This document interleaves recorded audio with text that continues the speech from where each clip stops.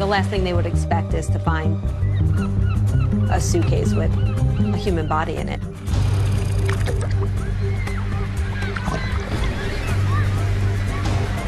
The big question is, how the hell did he get there? They were crazy in love at first, but it quickly became tumultuous. There were infidelities. They'd go back and forth. They'd fight. I think they liked the drama of it. And the next thing coming out of his mouth is, when I get home, I'm going to kill you. I'm going to smash your face in. He said he was leaving and he wasn't coming back. Were you ever angry enough to want to see him dead? There were times I wanted him gone, but gone doesn't mean dead. And Mel just said, well, I'm a single mom now, and now I've just got to get on with my life. I said, well, no, the next thing is we've got to figure out who did this to him. And after I got off the phone, I said, she did it. They couldn't find any forensic evidence whatsoever to establish that this was a crime scene. Do you still insist that you're innocent? Absolutely. I still feel like, how could somebody think that I did that? I think she did not actually commit the crime. It turns out it isn't the end of this story.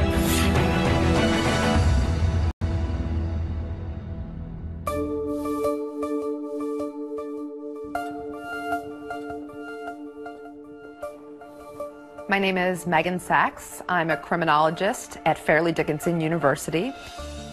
In simplest terms, criminology is the scientific study of what causes crime and how the criminal justice system responds to crime.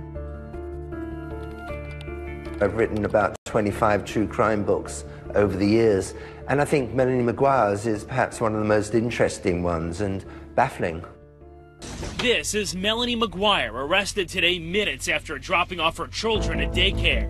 Melanie McGuire, a New Jersey nurse, was accused of killing her husband, cutting up his body and throwing it into the Chesapeake Bay. In 2007, what was being called the Suitcase murder trial was generating an enormous amount of media attention, not just in New Jersey, but all across the country. 3 bizarre discoveries, 3 separate suitcases, all containing human remains. A woman who was on trial for her very life. She says the real truth behind the crime has never been revealed. With no history of violence and no apparent motive for murder, could she really have done it? She was this beautiful young nurse, and they were this seemingly normal middle-class couple, and the murder happened in such a grisly way. The idea that this beautiful nurse could have actually killed her husband and then cut him up is just incredible. Of course, there were the salacious aspects. Mrs. McGuire is a registered nurse, and prosecutors say she had an affair with a doctor. She didn't fit the profile, I guess, of a murderer. Over the years, students and colleagues of ours have come to me and said, you know, Melanie McGuire proclaims her innocence and would love to tell her story. I started thinking, oh, maybe there is a little more to this case than what you just see on the surface. And then the idea of a podcast came up, and I was all in. On direct appeal, we examined the murder conviction of Melanie McGuire following a highly publicized trial. Looking at the evidence that was presented and the evidence that may have seemed insignificant at the time, we form our own conclusion about Melanie's guilt. We here at ABC have our own history with the Melanie McGuire case. Back in 2007, ABC's Cynthia McFadden had the first on-camera interview with the mother of 2 on trial for murdering her husband. Who is the Melanie McGuire you hope the jury knows? The one who tried to take care of everybody, who didn't make the smartest decisions, but admitted to those mistakes to the people she trusted most, but did not admit what she's accused of. I have been incarcerated for 12 and a half, going on 13 years now. Do you still insist that you're innocent? Absolutely. You're sitting here a wrongfully convicted person. Correct. Absolutely. And what have those years been like? I tell people it's not as bad as you think in some ways, and it's so much worse than I could ever articulate in others. After all these years, I still feel hurt. I still feel bothered. I still feel like, how could somebody think that I did that? This whole saga begins on May 5th, 2004, with an odd discovery in Virginia Beach.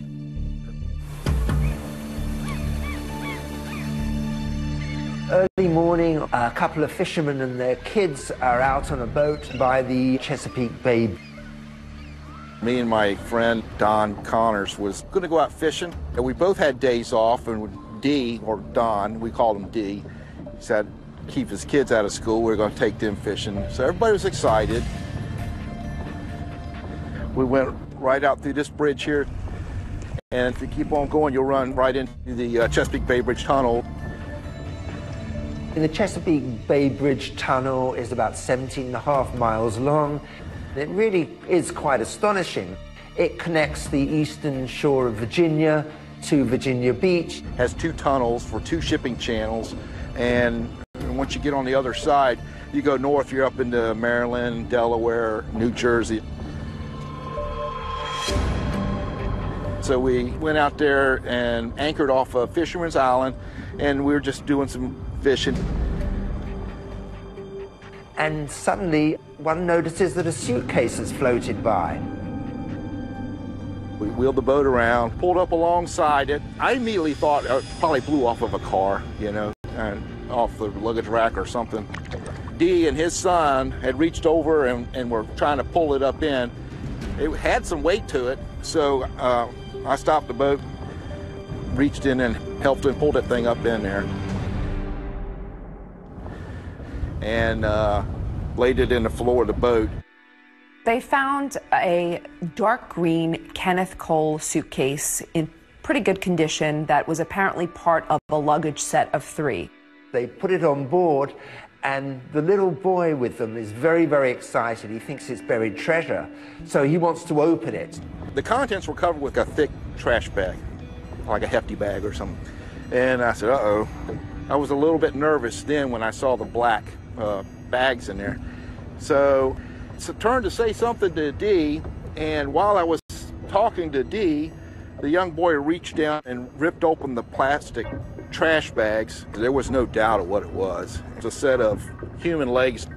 There's a pair of male legs from the knee down, look very fresh, and they recoil in horror.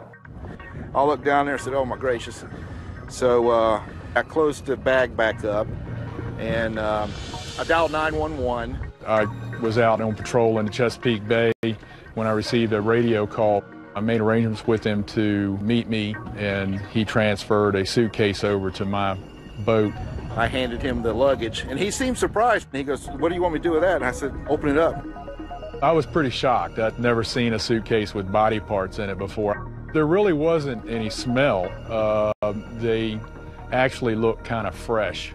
The first suitcase being found was big news. It's not, a common find by any means, especially in this area. This is an alarming story. Everybody wanted to know who the man in the suitcase was.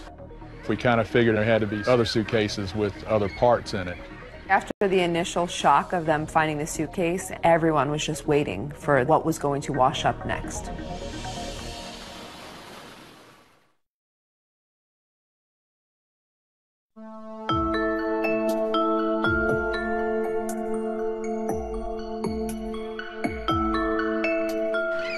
Chesapeake Bay area, there's a lot of boaters, there are bird watchers, there's Fisherman's Island, a nature sanctuary. This is really kind of a tourist, a fun area. People are going there to relax or going with their families. The last thing they would expect is to find a suitcase with a human body in it. It was the start of the summer tourist season, which is huge for Virginia Beach, and getting that kind of negative publicity of bodies washing up in suitcases was something they did not need. 6 days later, the student was on Fisherman's Island in the middle of the Chesapeake Bay, which is a nature preserve. And she saw a dark green Kenneth Cole suitcase. She was curious what could be contained inside, and she actually pulled a little bit of the black trash bag out of the suitcase. There was such a strong odor of decomposition that she immediately stopped and notified the refuge workers. The police, they've been expecting this because after the first Kenneth Cole bag with the legs, they suspected there was going to be more.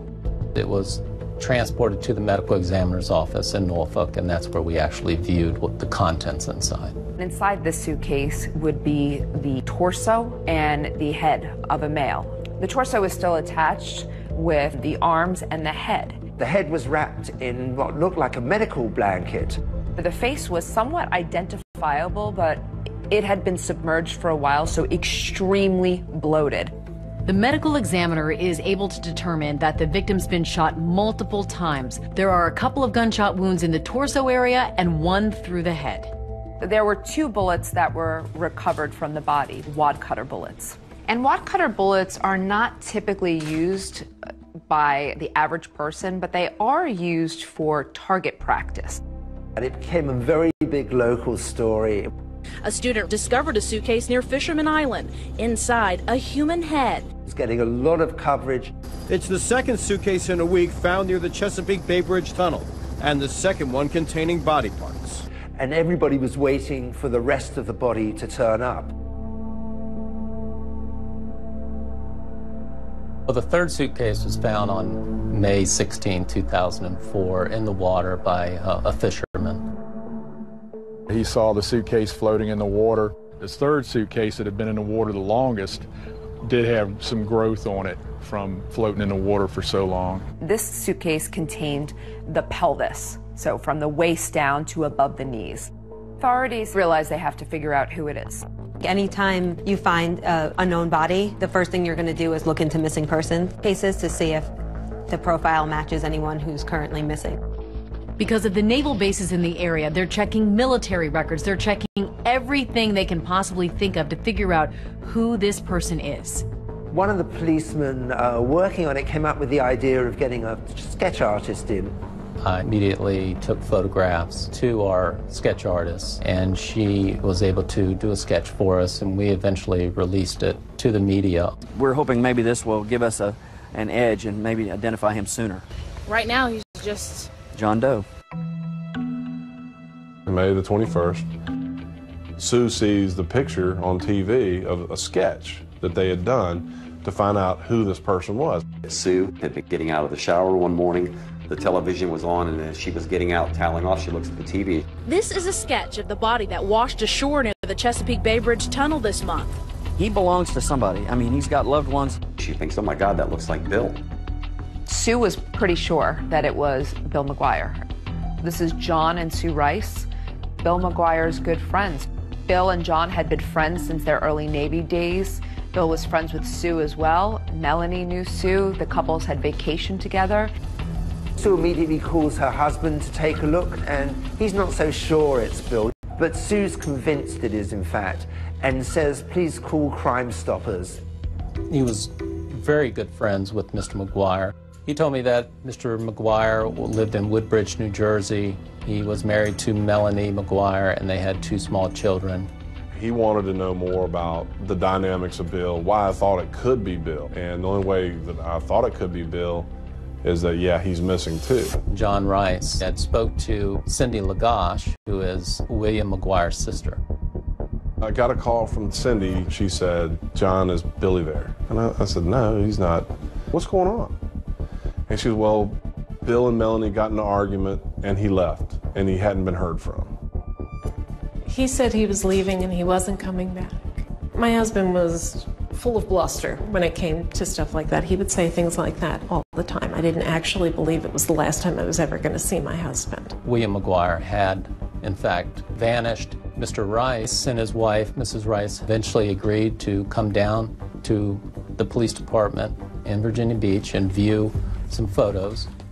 Bill had a little red mark right here, and that's what I kept zoning in on when I saw the picture. That's exactly what I zoned in on. I mean, I've known Bill for 22 years. I kept seeing that, and I was pretty certain that it was Bill. Once we had a name and approximate age, we ran him through our computer system. He ran a check on Bill McGuire, and he found that McGuire had been arrested in Virginia for a reckless driving charge in the 1980s. His fingerprints were on file already, which made it a lot easier, and they're very quickly able to confirm that the fingerprints matched. The man in the suitcases was identified as 39-year-old William McGuire of Woodbridge, New Jersey. So according to Melanie, she just thinks her husband is missing, but she is about to get the news that will change her life forever. And he said, "I'm sorry to tell you, ma'am, that William is deceased." And I just burst into tears. Now they've solved the mystery of who the man in the suitcase is. The big question is, how the hell did he get there?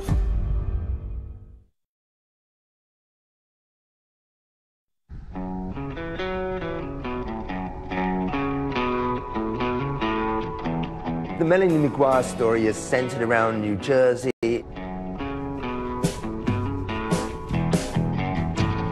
They lived in the working class part of New Jersey, where The Sopranos took place, which was perhaps the hottest show at the time.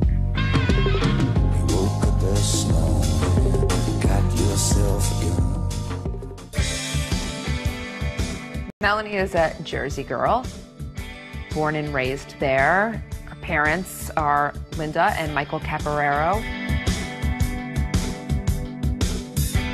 She's a great, great daughter, mother, friend, full of life, fun-loving, a good girl, never in trouble, never in trouble. Always trying to help people. She's working in the restaurants in Jersey.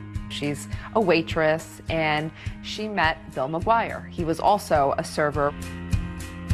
Bill was known as the rude waiter because he would speed people up in a jocular way, but they loved it, and he would ask for the rude waiter. What was he like? Funny, clever. He had a big heart when he wanted to. He wanted all the right things. He was very, very loyal. He was a tremendous friend. When I first met Bill, I didn't know what to make of him because he was really a practical joker and whatnot, and I thought, well, this guy could probably get on somebody's nerves with all this. But he was so funny, he just kind of overcame whatever resistance you might have to him. Melanie was a fertility nurse when I met her. She's just so caring, so nurturing. She was working with women who were going through really tough times, trying to get pregnant. She was very compassionate, and her patients really loved her. What made you a good nurse? Type A personality. The way I looked at it, I was not going to be happy with anything less than the total comfort level of my patients. In 1998, Bill called John and I and told us that he wanted to bring Melanie down to meet us. Melanie, she's a really nice person to be around. Physically, she's beautiful. She's very smart. She had a lot of the same sense of humor that Bill had. When Bill was making jokes, Melanie would be right in there. He liked to razz people. She would razz him right back. He really was crazy about her. What was your relationship with Bill like in the beginning? In the beginning, it was the challenge, it was the chase. It was, we had a bit of a tempestuous relationship even before we got married. We would break up, get back together. Bill and Melanie dated for quite a while. They were crazy in love at first, but it quickly became tumultuous. There were infidelities, they'd go back and forth, they'd fight. I think they liked the drama of it. I think she thought she could make a difference in his life. I think she thought that she could maybe change him, make him happy. She truly did love him. You guys want some more champagne? Yeah. All right, let me go get a bottle. Because there's nothing in there, is there? They got married in 1999. It was probably one of the most extravagant weddings we've ever been to. Mr. and Mrs. William McGuire. Melanie on her wedding day looked absolutely gorgeous, angelic, just perfect. Both Bill and Melanie seemed like they couldn't have been happier. She was a little body. He was marrying a girl that he absolutely loved in a way that maybe he hadn't loved anybody before. Bill, could you put your hand up? This is the last time Bill's going to have the upper hand. Bill McGuire got a $65,000 a year job with the New Jersey Institute of Technology. Bill and Melanie settle into a rented townhouse in Woodbridge, New Jersey. Woodbridge is a sprawling, densely populated township on the suburban end of New Jersey's industrial flatlands.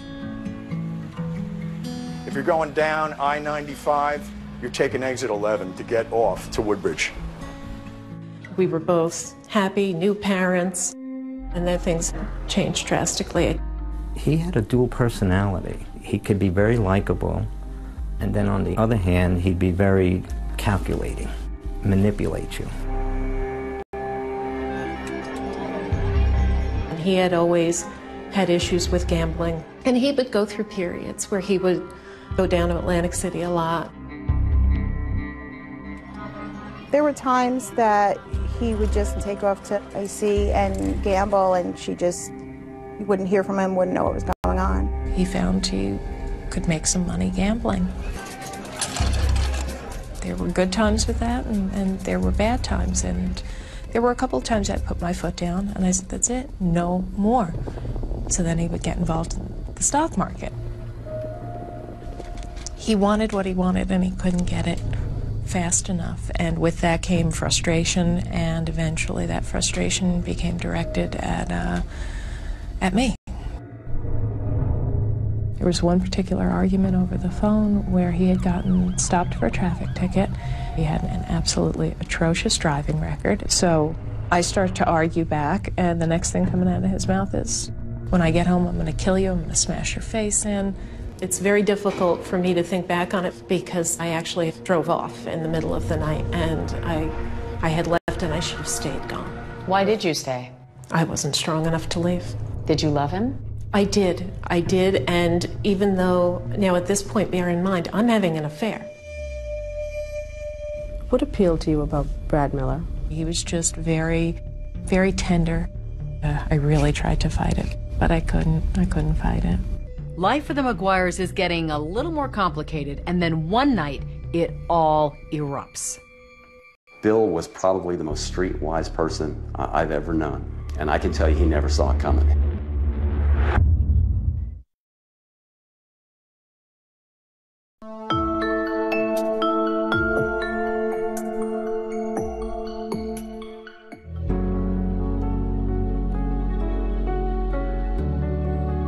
Melanie is loving, caring, funny, considerate. We just clicked right away, to the point that I asked her to be in my wedding when I got married. Love is always patient and kind. It is never jealous. Love is never boastful or conceited, and is not resentful. Love takes no pleasure in other people's sins, but delights in the truth. In June 2001, the McGuires were already married for a few years. And even though there was some friction in the marriage, Melanie McGuire decided to have another child. Little does her husband know just how ill-timed this pregnancy is. Not only is Melanie about to have their second child, she's also having an affair. Dr. Bradley Miller was a partner in RMA Associates, and Melanie was working as one of his nurses. He was so kind. I'd come back to my desk after a long meeting with a patient, and there'd be lunch sitting on my desk waiting for me. You know, there was always a little bit of flirtation, banter back and forth. Melanie was about 38 weeks pregnant, and things changed between her and Dr. Miller. I was about to go out on maternity leave, and I was sitting actually in his office at his desk. I just mentioned I have a pinched nerve in my neck, and he put his hands on my shoulders and started to rub my back. I really tried to fight it because this was not going to be good. This was not going to be good for anybody, but I couldn't fight it. After Melanie came back from maternity leave, she and Dr. Miller started a full-blown affair, and it seemed like they were falling in love with each other, although they were both married with young children. Shortly after my second son was born, that's when things began the final descent downhill, if you will.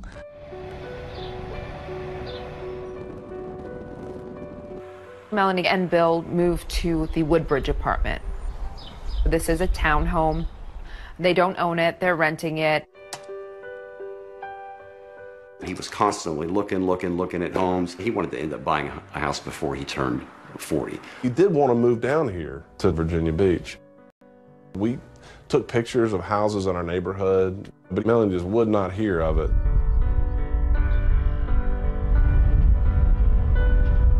They ended up putting a really sizable deposit down on a very nice home in New Jersey.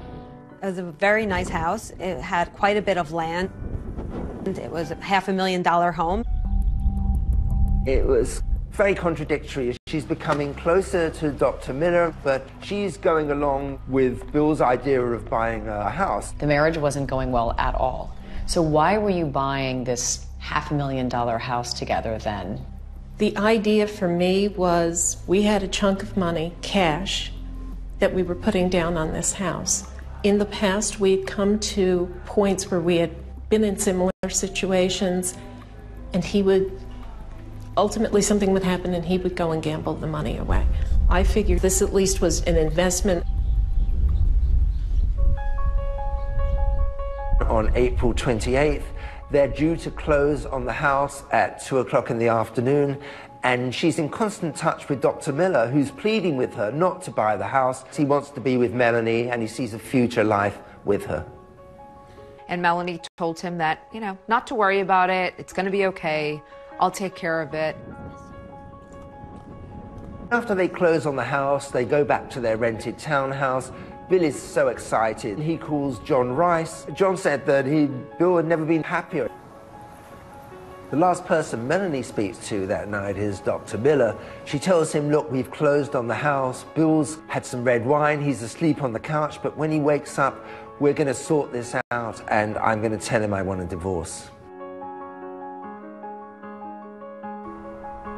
Melanie described the events that would happen later on as a big fight.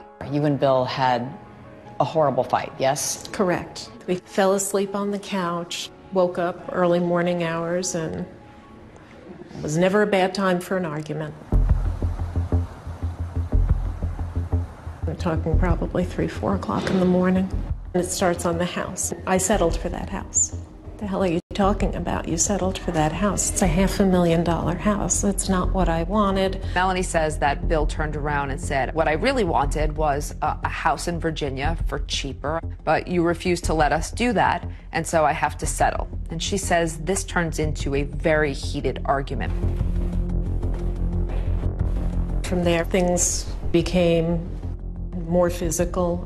How physical? In what way? He shoved a dryer sheet in my mouth. He had a thing about dryer sheets. The story that Melanie tells about a fight that seems to escalate over a dryer sheet is the same story she told us back when we first spoke with her. We're still arguing, and there's the laundry basket, and there's a dryer sheet just hanging out of one of the baby's sleeves.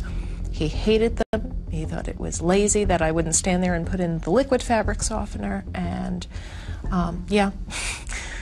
And it went out of control. This was the type of mother I was, that I would leave this sheet in there for my baby to possibly choke on. Before I know it, I'm up against the wall, and the dryer sheet is being shoved into my throat. And then he just smacked me. In the face? Yeah, open hand, because he probably would have broken my cheek if it had been a closed fist. And I looked down, and there's my 2-year-old. I grabbed the baby and went to the bathroom right behind me and shut the door. I just wanted away from him at that point. He said he was leaving and he wasn't coming back, and I could tell my children why they didn't have a father. Did he say this to you through the bathroom door? Yeah, through the bathroom door the entire time. I imagine he was packing things and leaving. He was up and down the stairs a lot, but every trip back and forth berating me. What's the last thing you remember saying to him? Stop. Stop. Melanie said he'd driven off, and she presumed he was in Atlantic City. He would have been back. He would have been back. I knew it. But this isn't just a few days that Bill McGuire is gone. We're talking weeks. What bothered me was that Melanie never reached out and said, hey, Bill's missing. She never reported her husband missing, and it's almost 30 days. The fact that we never heard anything from her was deeply suspicious to me. Love is always ready to excuse, to trust, to hope, and to endure whatever comes. Love does not come to an end. This is the word of the Lord.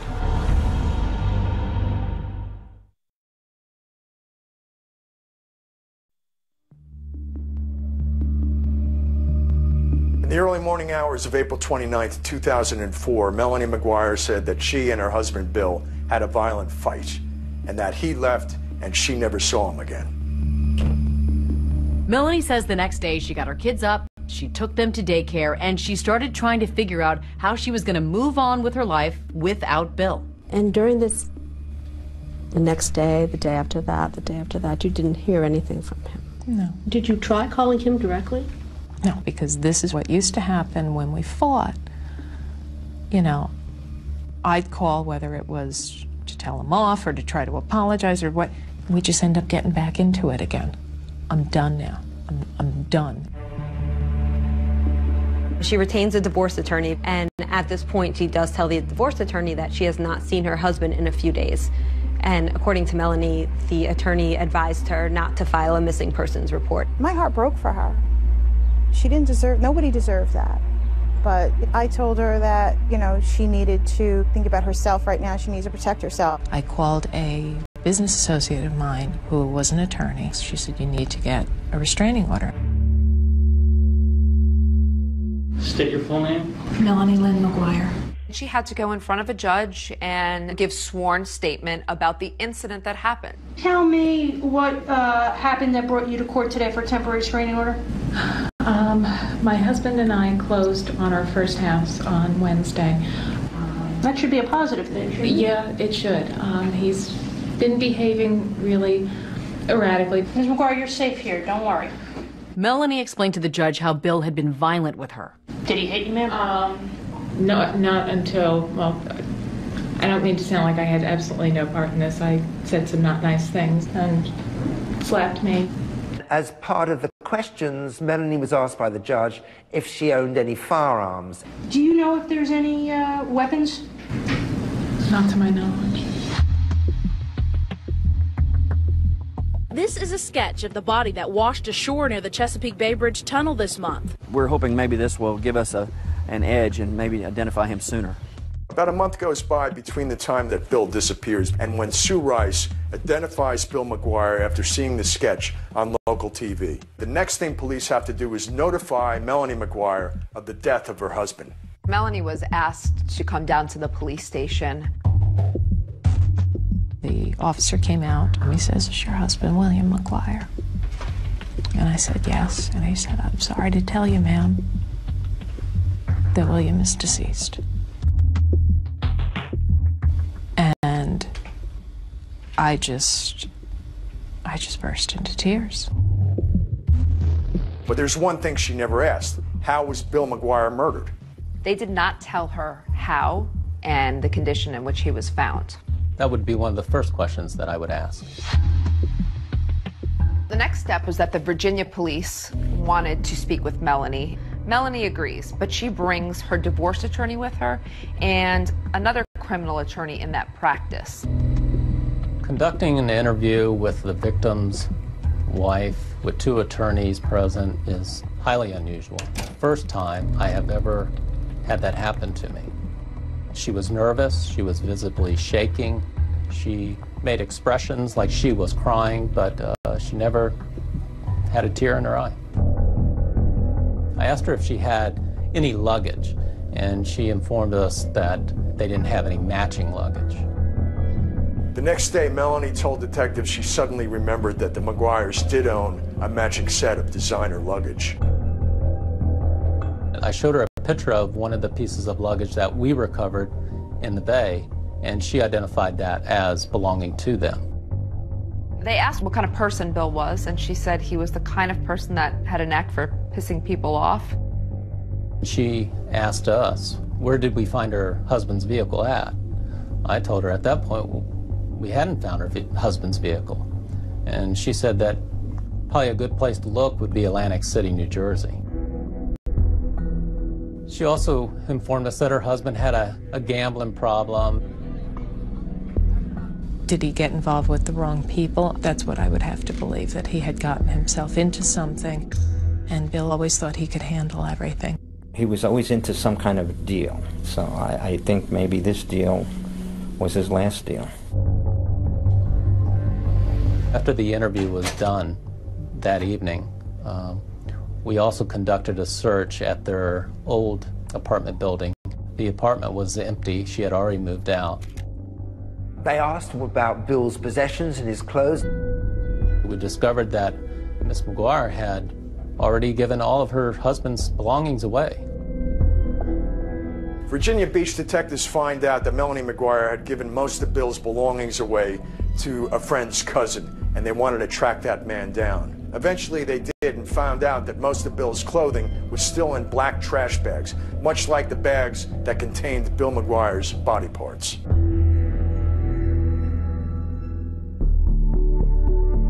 The garbage bag, by sight, looked identical. Things are starting to make sense with the detectives. There's black trash bags, and there was also the hospital blanket that the head was wrapped into. And they're thinking, well, Melanie McGuire is a nurse. That's kind of an odd coincidence. At Melanie's suggestion, detectives start to search Atlantic City for Bill's car. And lo and behold, that's exactly where they find it. Their Atlantic City forensic unit processed Mr. McGuire's vehicle. They took photos, they fingerprinted, they vacuum cleaned the floorboards. The body was released to Melanie on a Tuesday. Immediately she had him cremated.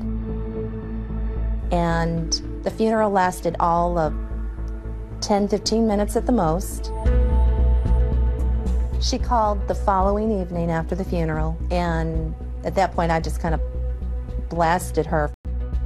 I just told her, I said, Melanie, Bill deserves so much more. And Mel just said, well, I'm a single mom now, and now I've just got to get on with my life. I said, well, no, the next thing is we've got to figure out who did this to him. And after I got off the phone, I remember hanging it up, and I said, John, she did it. She did it. Everything pointed to Melanie McGuire. Through wiretapping her phones, the police discovered the relationship that she was having with Dr. Miller. It's a eureka moment because it provides motive. I've told them everything that I know. But they're, they just don't. They want you to break.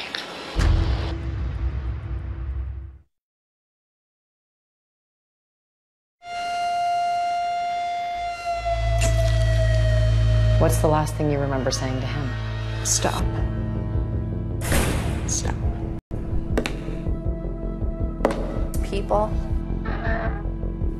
like to believe that someone was capable of committing this type of murder. Accused of cutting up his body and throwing it into the Chesapeake Bay. That the person who did that would look like a monster. But sometimes killers look just like Melanie McGuire. Is there anything else you're not telling me? Like what? Like I killed him? Did you? Thanks for asking. A scorched earth investigation was conducted, and the lack of evidence is resounding.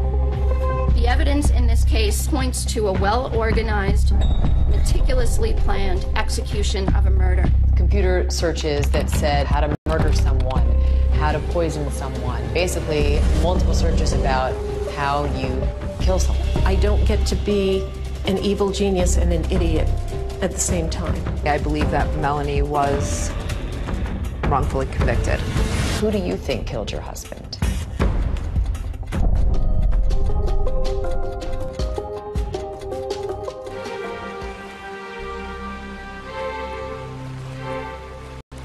Melanie McGuire, once a married mother to 2 little boys and a fertility nurse, is today a 47-year-old inmate at the Edna Mann Correctional Facility in Clinton, New Jersey. In here, guilt and innocence is irrelevant in day-to-day life. I have 6 numbers and a letter after my name, the same as the woman on one side of me and the same as the woman on the other side of me.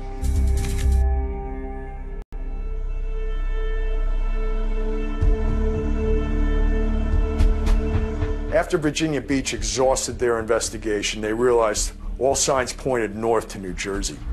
My name is Patty Prezioso. I was the lead investigator in the Melanie McGuire investigation and prosecution.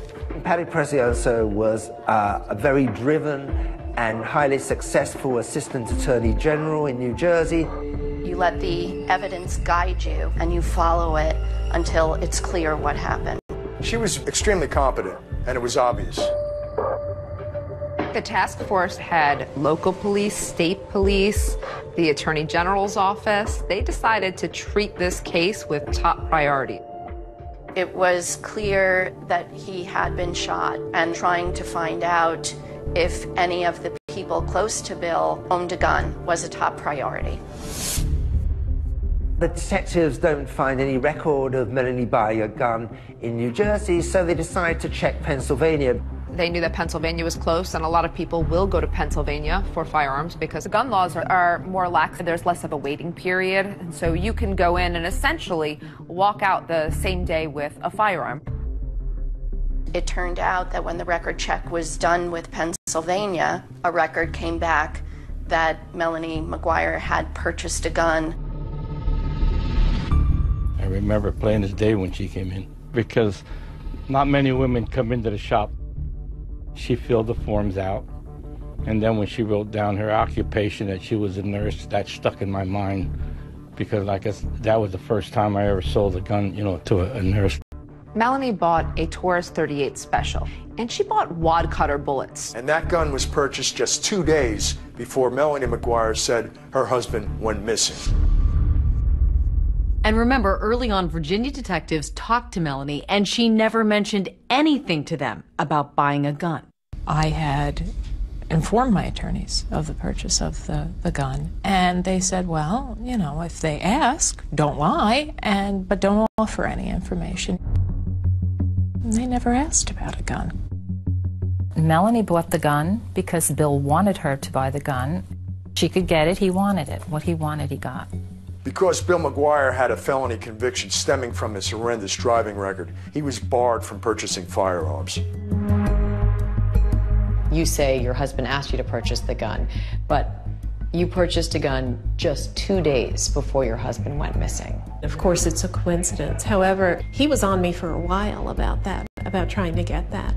And if something was happening, if he was in some sort of trouble, that may very well have been the reason why he was so intent on getting it. Once the police really honed in on Melanie, they began wiretapping her phones. Hello. Hi.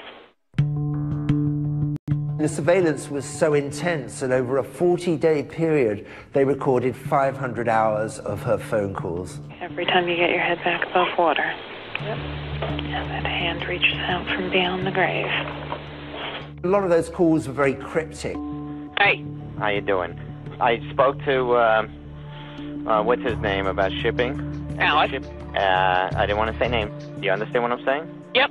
She used the phrase a lot, being cut off at the knees. At least meet with a lawyer ahead of time who might cut it off at the knees. Doesn't that look suspicious?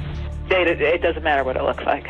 She was a little salty. That was her personality, though. She was a Jersey girl. A lot of them were to her boyfriend, Dr. Bradley Miller. It was very clear right from the beginning that the relationship with Dr. Miller was different. There was a change in her voice. It was a softer tone. It's a eureka moment when they realize that she's having an affair because it provides motive. Dr. Miller also becomes a suspect. So one night when Dr. Miller was leaving work, he was going to his car. The detectives came out to confront him. Dr. Miller was adamant that he had nothing to do with any crime and he didn't know anything about this. And so I think the police said, well, prove it. If you're willing to wear a wire, we'll believe you. It is now 2:30 p.m., May 31st, 2005. Brad Miller making an outgoing call to Melanie McGuire. Hello? What's up? I've told them everything that I know. But they just don't. They want you to break. I mean, if you want us to stick together, I gotta know everything now. Before this goes any further. What do you mean you have to know everything now? I mean, there's no other secrets between us, right? That I can think of. You swear you had nothing to do with us.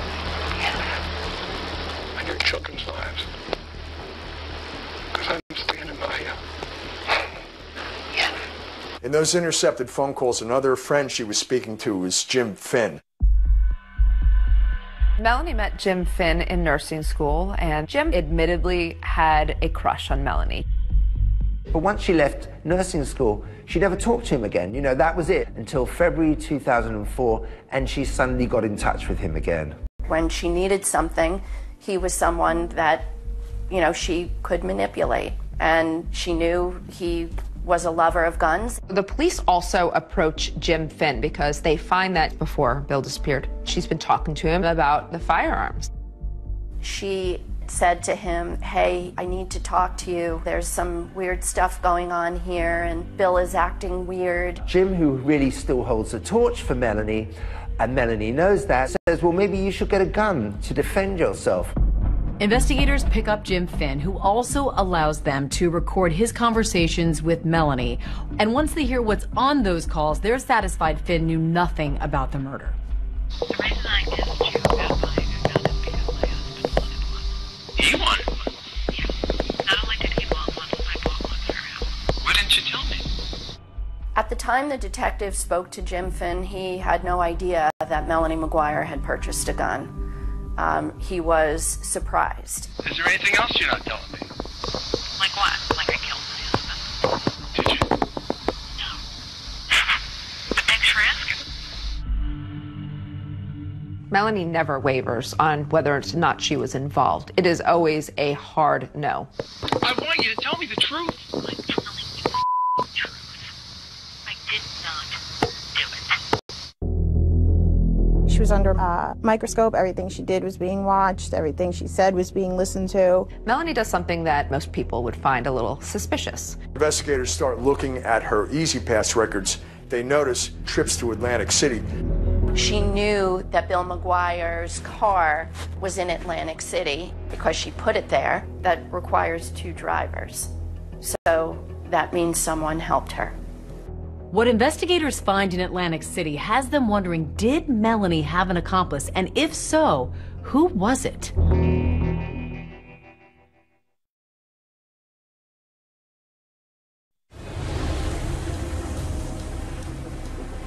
The next set of clues in the mystery of who killed Bill McGuire leads investigators to a 170-mile stretch of toll road, the Garden State Parkway. With Melanie now the prime suspect, detectives start pulling her records. They try to track her movements in the days around her husband's disappearance. And one of those is her E-ZPass statement. So when investigators start looking at her E-ZPass records, they notice that there were charges for 2 trips to Atlantic City. On April 30th, 2004, just 2 days after the fight Melanie said that she and Bill had, Melanie does something that is very odd and most people would find a little suspicious. I'm starting to become more actively angry at him. And I'm thinking, that son of a bitch, I know where he is. According to Melanie, she decides that he's probably in Atlantic City gambling, so she's going to drive down there and she's going to look for his car. Absolutely not rational, but get in the car and go down there. And I'm driving down, and I take the first pass on this highway, and I see a dark sedan. There's no way. There's no way. And lo and behold, there it is. Once Melanie spots Bill's car from the highway, she decides she's going to move his car. Melanie says in the past, when they're angry at each other, it's a way of messing with each other, I guess you could say.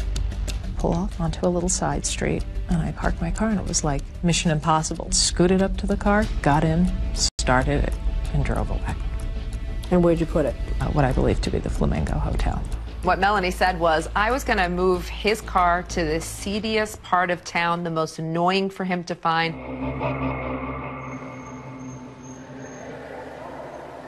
That just didn't make any sense. That he was physically abusive to her, but then she goes to mess with a car with a guy that she claims she doesn't want to be around. It sounds beyond ridiculous sitting here saying it, and I acknowledge that, and I can't, you know, it's the truth. It's an incredible story, meaning it's just not credible. We believe she was planting his car in Atlantic City. She was trying to create an illusion that Bill McGuire was still alive. That requires two drivers. So certainly that means someone helped her. Someone had her Pathfinder, and she was driving Bill McGuire's car. They put the car at the Flamingo Hotel, and then she went home with the person driving her car. And investigators thought they'd struck pay dirt when they discovered that hotel's parking lot had surveillance cameras. In truth, of course, the footage did not capture who the driver was.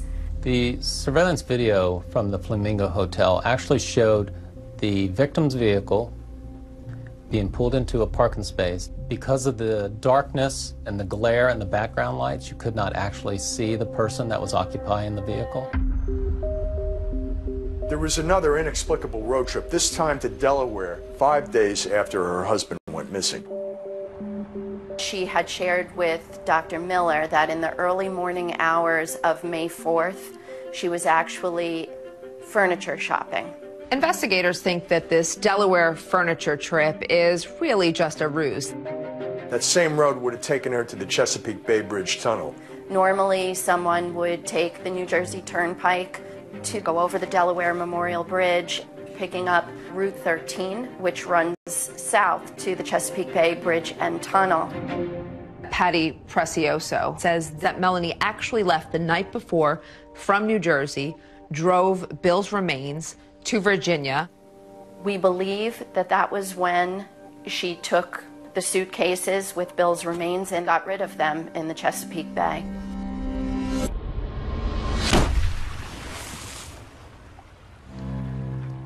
And the first suitcase turned up the very next day. But of course, Melanie thinks this theory is preposterous. Virginia Beach is another 450 miles from Delaware. So, I mean, you're talking about hours, and there just isn't enough time. And why would she drive all the way down to Chesapeake with the body parts in the car, thinking, I'm not going to get stopped, I'm not going to break down? What a chance that is. You know, I mean, you can't stop on a bridge and open a window and throw 3 suitcases out. Maybe if it was one of these pieces of circumstantial evidence for which you might have a reasonable explanation for 1 or 2, but we're talking a large amount. You can't have reasonable explanations for all of them. It's a mountain, and it's a lot of coincidences, and that's absolutely. But coincidences don't always make for the best evidence, and detectives were still searching for any physical evidence that would link Melanie McGuire to her husband Bill's murder. Where is the proof? Where is the forensic evidence? The task force is convinced that Bill was murdered and dismembered at their townhouse in Woodbridge, so they concentrate on that. They went back 4 to 5 times to search for any evidence. They did everything that you would typically think of, right? They brought in the luminol, pulled down parts of the walls, they pulled out the piping, pulling floorboards up. They really turned this place upside down a number of times. They were trying to find bullets, traces of blood, and nothing ever came up. Couldn't find any forensic evidence whatsoever to establish that this was a crime scene. I don't know how you would dismember a body and effectively clean that up. Despite that glaring lack of physical evidence, investigators still believe the circumstantial evidence is enough, and they arrest Melanie McGuire. So surreal. Day like any other, getting the kids off to daycare. We surveilled her to the school, waited for her to drop her children off. Walking out of the building, I'm not even off the curb. Melanie McGuire, can you come with us, please? I knew. 2 years and 10 months after the first suitcase washed up, the trial against Melanie McGuire commences in Middlesex County, and it was a sensation. The evidence will show that while Bill was engrossed in purchasing the house, the defendant was very busy planning his death. There is no proof that Melanie McGuire murdered her husband. The prosecutor said either Melanie McGuire is guilty or she's the unluckiest woman in the world.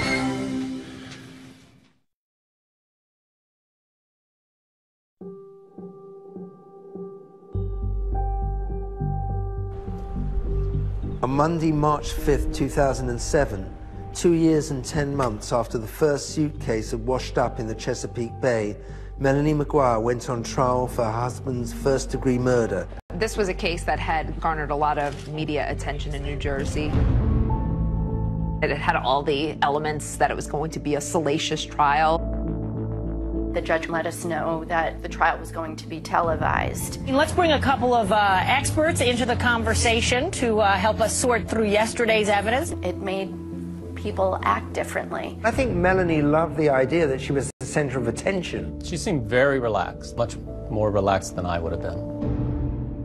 It was a double-edged sword, because if she sat there, you know, more stoic, she looked nasty or she looked mean. And then when she was being more upbeat and talking to people, oh, well, you know, she's joking around at her own trial.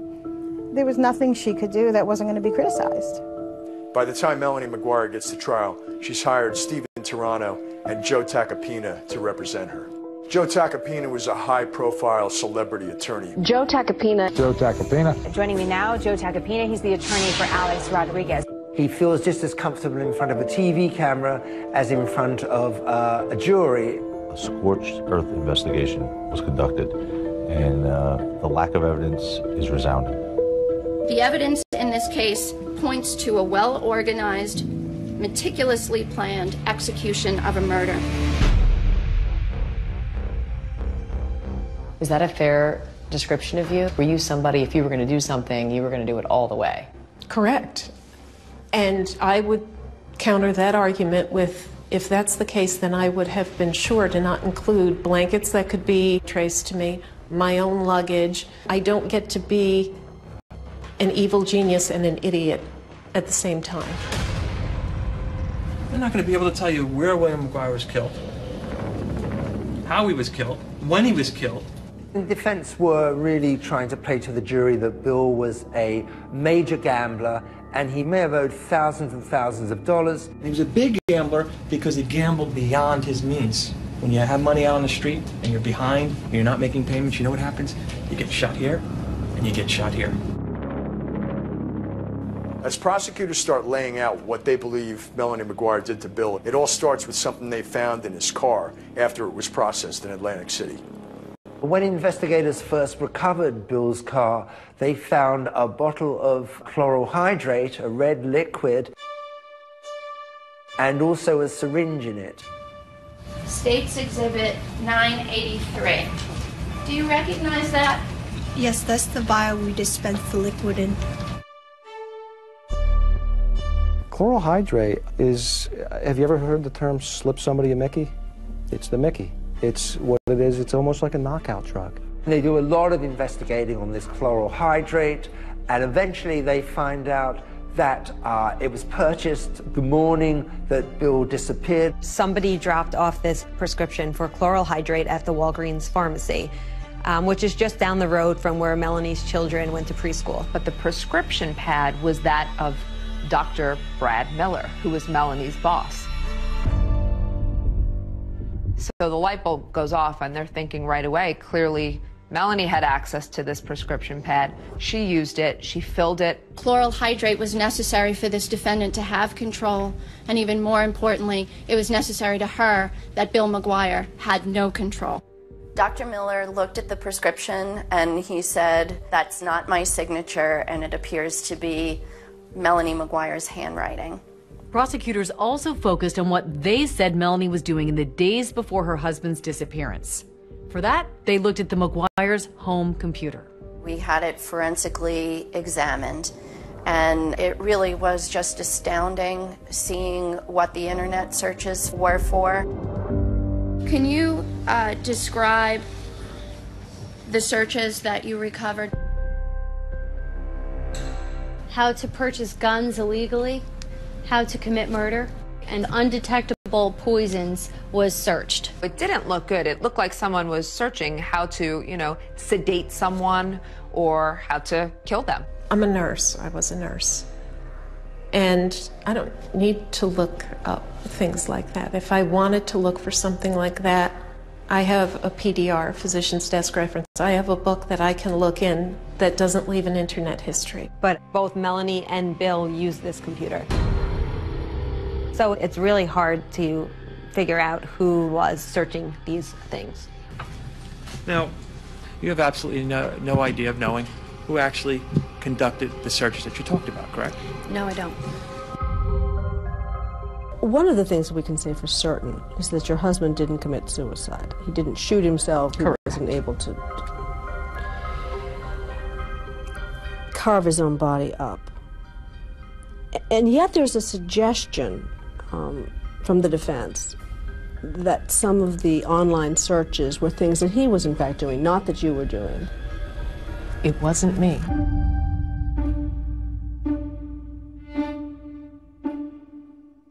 Although investigators found no physical evidence in the McGuire's home, they did find something significant in Bill McGuire's car. After Bill's car was recovered in Atlantic City, our criminalist was able to locate several pieces of small flesh. These pieces of flesh are an artifact of Bill McGuire's body being disarticulated. The phrase was used, human sawdust. Human sawdust is a term that did not exist until this case, as I understand it. I found particles that, to me, look like it could be possibly human tissue. DNA results indicated that the flesh belonged to Bill McGuire. What this really was a few pieces of microscopic skin cells that were a little bit deeper than the skin we passively shed. Could those tissues, the tissue that you looked at, be shed from a live human being? It cannot be shed from a live human being. It's not a typical shedding process at all. Their theory was that this nurse, who was kind of so meticulous, had somehow just forgotten to wipe the bottom of her shoes, that she accidentally tracked these human sawdust particles of Bill's body from the house to the car. Thank you, Your Honor. There were 81 witnesses in 7 weeks. Good morning, Dr. Miller. Good morning. Dr. Miller was the testimony that everyone was most anticipating. He was going to be the big star of the trial. I was having an affair, and my whole life turned upside down. Were you in love with the defendant?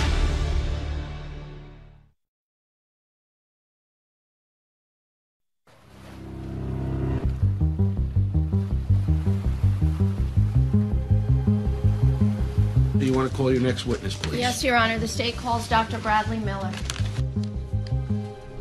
The most anticipated day of this trial is when the man who Melanie McGuire had a 3-year affair with, Dr. Bradley Miller, took the stand. Everybody knew that that was the prosecution's star witness, and the court was filled. And when you saw him, what was your feeling? How could you? How could you? Dr. Miller was in a very difficult spot. He and his family had gone through a very difficult time, and it was just made clear to him, just take a deep breath and make sure you tell the absolute truth. Can you describe to the jury what was your relationship with her? We worked together. She was an excellent nurse. She took very good care of the patients. They all loved her. Sir, did there come a time when your relationship with Miss McGuire got more intimate? Yes, it did. It was towards the end of her second pregnancy. She was about 38 weeks pregnant. And before she went on maternity leave, we had oral sex in the office.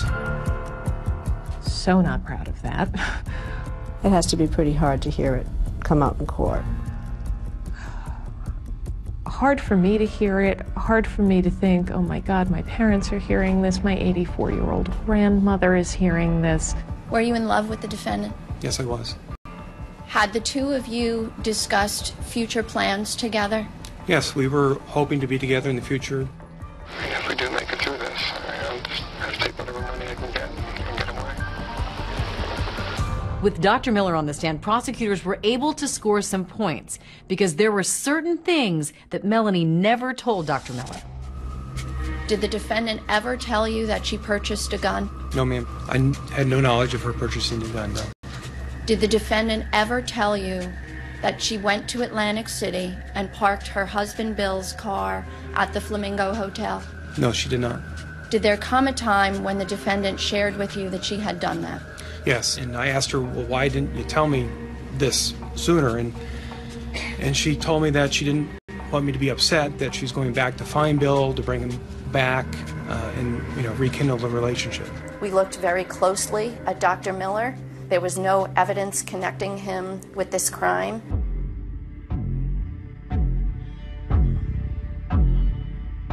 This is in reference to consensual recordings between Brad Miller and Melanie McGuire. You agreed to consensually record a conversation with the defendant. Yes, I did. Prosecutors really wanted the jury to hear those intercepted calls so they could get a sense that maybe her desire to be with him was the motive for the murder. During the calls, Dr. Miller spoke about their future together, probably prompted by detectives. After a divorce, and she gets half the money, I mean, still be something to live on.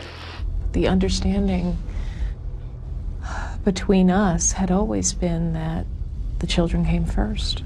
And he starts talking about divorce and a future and moving forward, and I even say on the tape, why are you talking like this all of a sudden? I'm confused because you've been the one to stress to me that we have to wait to see how everything plays out. The defense was also able to score some points with those recordings, which called into question Dr. Miller's character. At the time of those secret recordings, he was still having an intimate relationship with her. After you tape recorded her, sir, you then had additional intimate relations with her, correct? Yes, sir. Did you tell her that, by the way, that you had tape recorded her? No, I did not. I think that was damaging to his character and was a very big turnoff to the jury.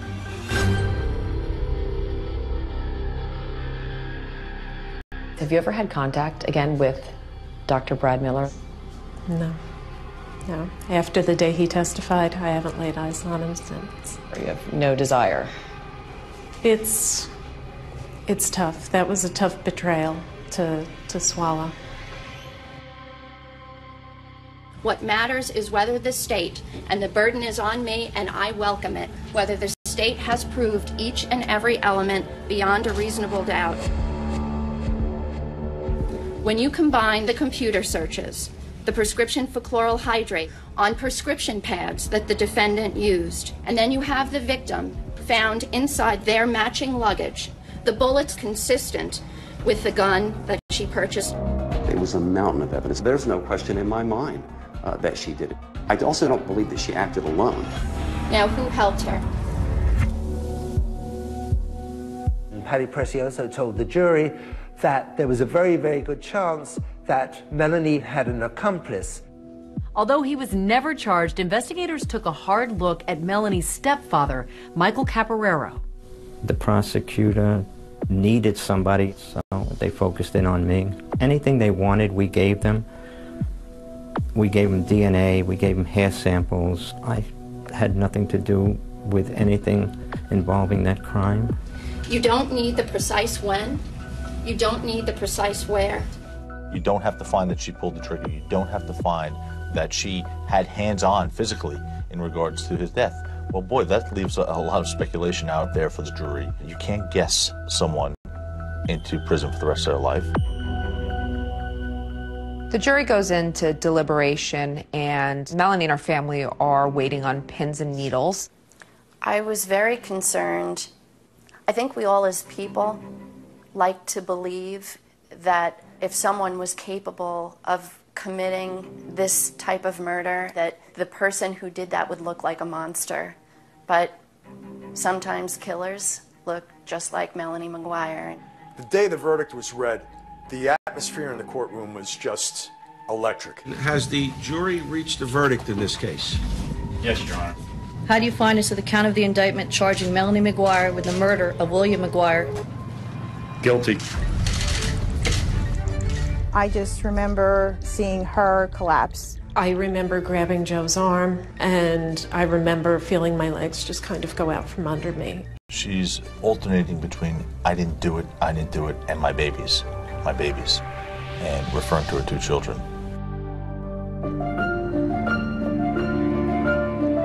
The court finds that the maximum sentence should be imposed.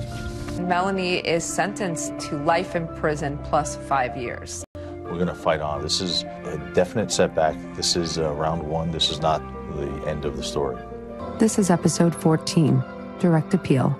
I see a mountain of reasonable doubt. And thanks to these two professors turned podcasters, it turns out it isn't the end of this story. How could anyone be convicted with that amount of reasonable doubt? It's stunning.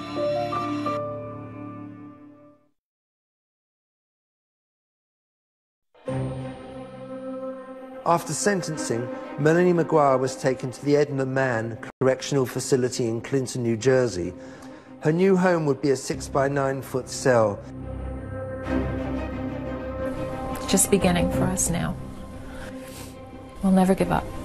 We will never, ever give up for her until the truth comes out. On Direct Appeal, we examine the murder conviction of Melanie McGuire. This is a prepaid call from Melanie McGuire, an inmate at Edna Mann Correctional Facility.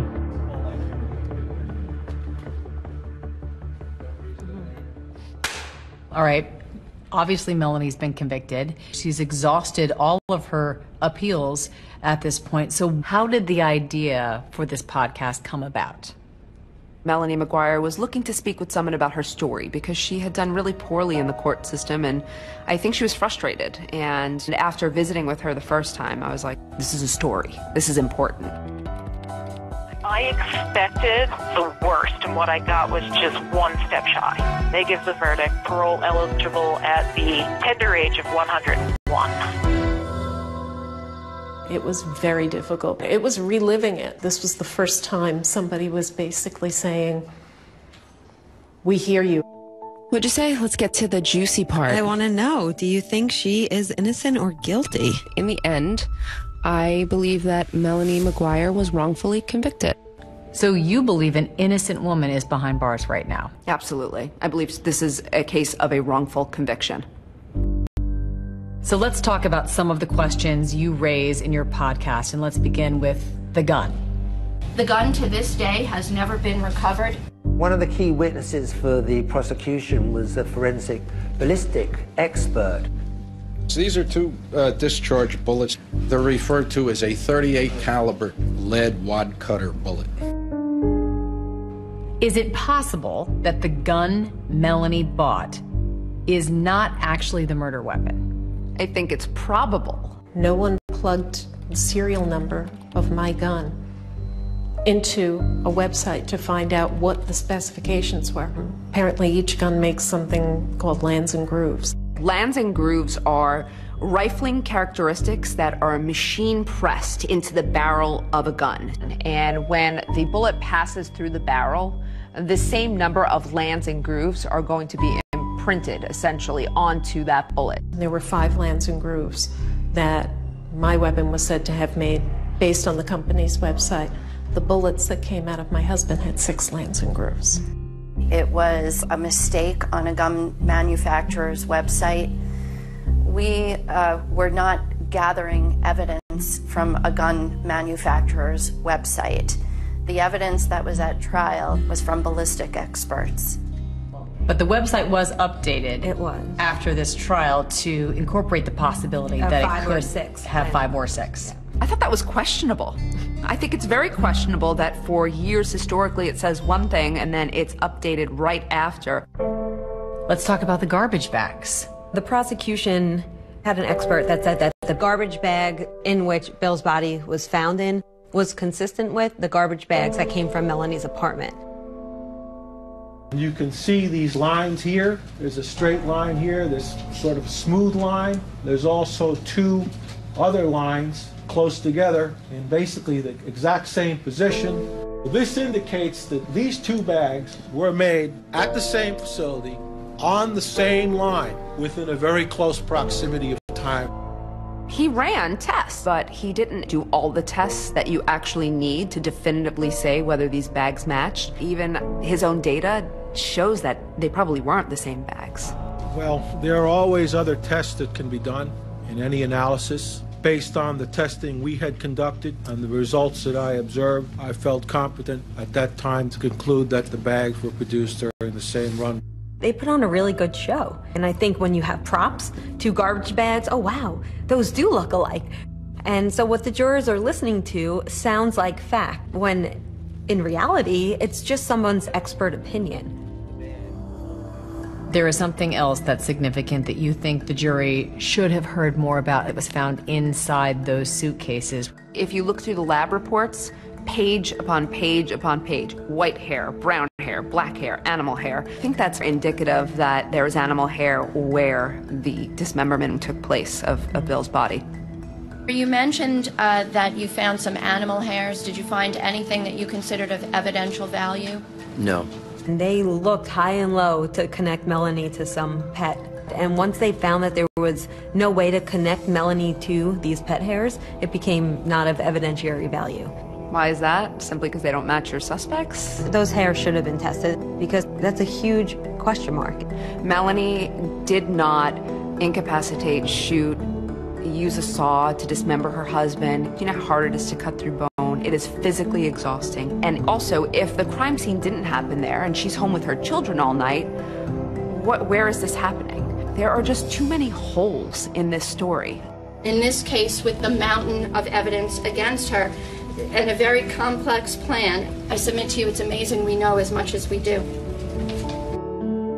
This was a murder trial. It wasn't a contest to see who could outsmart the investigators, and if someone is smart enough to successfully hide a crime scene, that they win. Did you find any evidence that exonerates Melanie, that proves her innocence? I wish we did. I had hoped we would. I still think that we might get a tip in that direction. What do you say to the people at home who watch this and say, how dare she talk from prison and bring this all back up again? Enough pain has already befallen her husband's family, her own sons. There's a murderer walking around. Even if we discount what's happened to me, the killer is out there. And it's not me. She had about as good a counsel as money could buy. She certainly had a fair and impartial jury. The fact of the matter is sometimes the evidence is such that your attorneys, no matter what you can pay them, they simply cannot overcome what you've done. So she can say whatever she wants. She's a liar and she's a killer. Today your boys are young men? They are. Is there anything you'd want to say to them?